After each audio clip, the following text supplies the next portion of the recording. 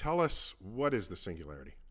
A couple of steps. The first step is for computers to actually match what humans can do. Computers that rival and exceed human intelligence. I'm going to show you why these latest advancements from OpenAI might just be the first signs that we're entering towards the technological singularity. And I'm going to show you that from OpenAI's own words themselves.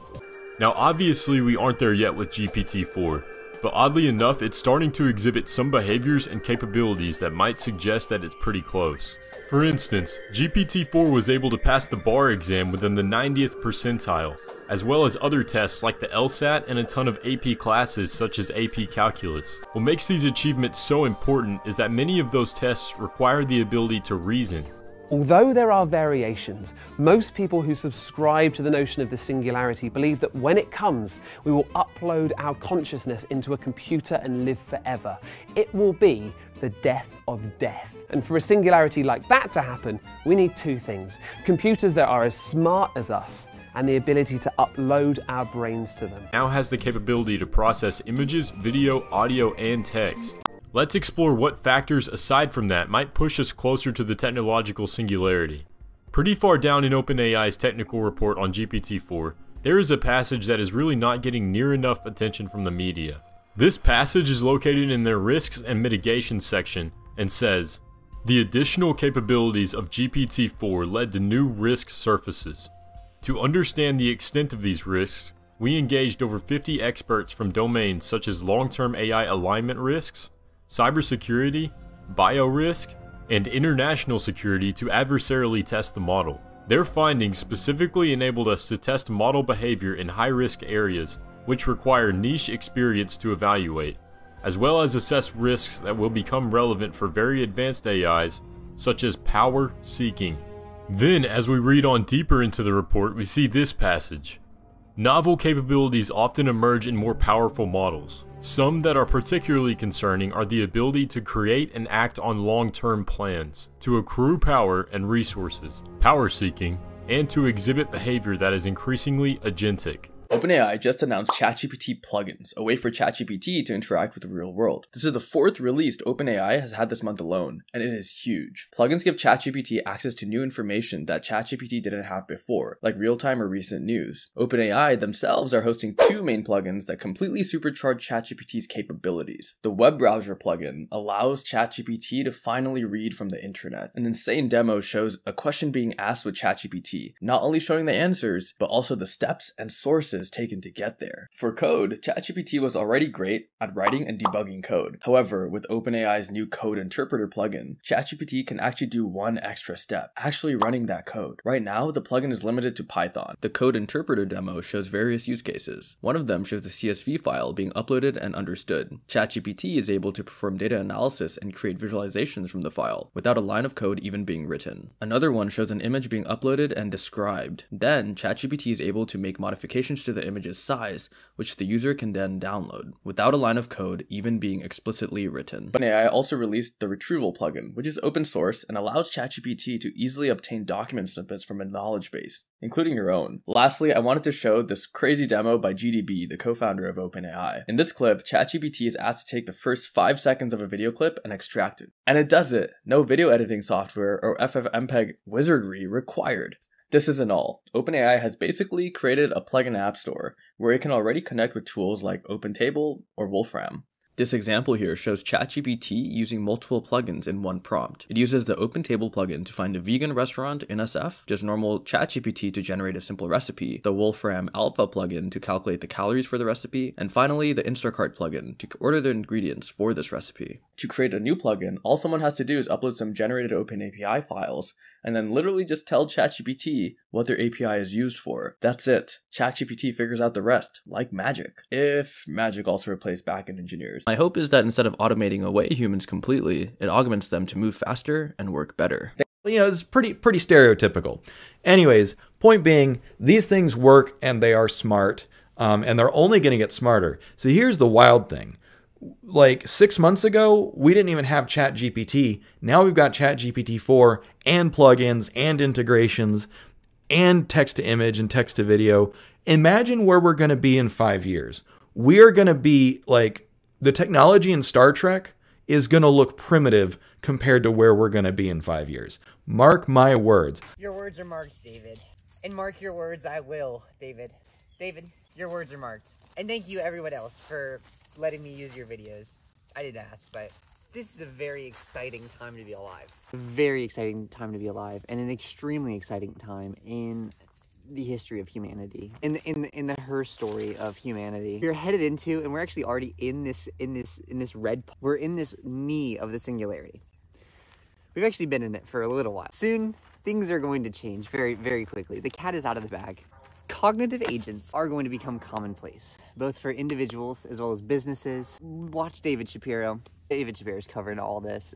Bill Gates is talking about it. David Shapiro is covering Bill Gates talking about it. Cognitive agents are coming, and they're going to be cognitive agents that are on your phone, for example, and they're tracking your movements. They're tracking your, like, everything. They're tracking how long it takes you. They're tracking all of the data about you. And this isn't like, oh, big, creepy big brother, they're coming out to track all your data. They're going to be doing it to develop a cognitive agent that is essentially a digital version of you. It's going to be you slowly, over time, uploading yourself into this device. Like, that'll just be how it is. It's just built in. Already, the phones and algorithms do this. They predict what you want to see. They predict your actions. They predict you in the future. These cognitive agents are doing the same thing. They're just trying to predict you, but now they're looking at you as an entire person rather than the business's version of you, if that makes sense. And they're not here yet, I think. I don't know. They're not public. I haven't seen them yet, and I'm trying to keep up to date on these things. But they're coming. They are coming. You know, theoretically, these agents do serve as our teachers, our guides. Maybe they can serve as a teacher's assistant from a young age, like in school. All students having an individualized teacher or like guidance to help explore their curiosities, to help them learn, would be very useful. And theoretically, that would be a very good investment for a government to make.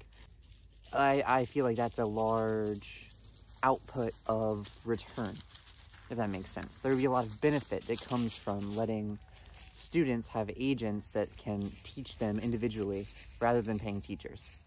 Not that I'm anti-teachers, but I'm anti the need for human labor if we have technology that can help us. I just want to clarify, I don't mean that the AI has to replace all the teachers, but I mean like one human teacher and all of the students have an AI assistant so that class doesn't need to be interrupted as often. It's not that the human doesn't have to be there, but like our teachers need help. Our the people in the working class can use technology to help. We don't need to suffer because of shitty propaganda. GG, that's what I got. Technology, humans have always relied on technology to help us. Even going as far back as possible, even if we consider fire as one of the first technologies, or rocks, right? We utilize technology to make dealing with the environment easier. Why would we deny technology here to make life harder for humans? Why would we not lean into this to make life better for all of humanity? So the singularity is here, but the singularity is for the people, not for the owners at the top. Okay, sorry, I don't mean to get political. Of course, the technology that we have, the mega corporations will have more advanced technology. For example, OpenAI and Microsoft have ChatGPT 4 Bing plus Copilot. That's a pretty intense AI, right? That Copilot is kind of like that cognitive agent. It's the business agent that Bill Gates was talking about. And, however, this is versus the open source Llama that got hacked and like released. And now all these groups are working on modifying it. And I saw just today somebody did enough fine tuning that there's a 7 billion parameter model that can run on like a PC or like a laptop is now giving answers that are roughly equivalent with ChatGPT or like GPT-4. Theoretically, I don't know. I looked into it. They were some pretty cool answers. There's a Twitter thread about it. I'll post it below. Anyways, and even besides just that, there are companies that are willing to open source this information. There are groups working towards making data free. Like we are in the information age, and like AI is going to help us be in the information age for everybody and not just the people that can afford it. And we're here, you know, there's no point fear-mongering about it. I see a lot of videos fear-mongering about it. I think this is part of the reason why they want to ban TikTok, maybe. as well, because TikTok I think they build a cognitive agent about you that's really good. TikTok's algorithms are able to show you things that like you might not even know about yourself, or you're like actively like you're like pushing it away from yourself to like, I don't know, just like dismiss it and like get it out of my head, but like it's still there, it's underlying, and TikTok can push a lot of those things to the forefront, which I think is good for individual development. Anyways, the singularity is here. The singularity is based. The singularity is racking. I don't know. Like, let's enjoy it. I hope the videos I put in the beginning were able to at least give that impression a little bit. I will try and leave resources for what you can learn more about individually. But we should be fighting for the technology to be for the people. We're fighting for technology rights as well as human rights, because it's all intertwined. Because if we don't have technology rights in the information age, we don't have human rights. So AI rights are human rights? Not quite, but autonomy rights are autonomy rights, and we should be fighting for autonomy rights. Okay, anyways.